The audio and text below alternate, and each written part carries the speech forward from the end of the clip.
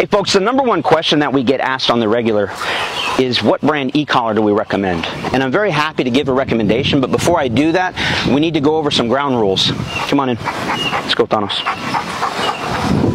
Thanos here, heel. So, the ground rules are this.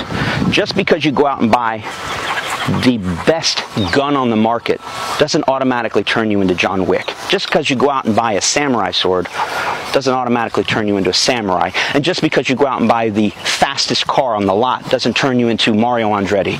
So let's get that out of the way. What does that have to do with e-collar work? I cannot stress to you enough that just because you go out, Donald's here, up, up, up.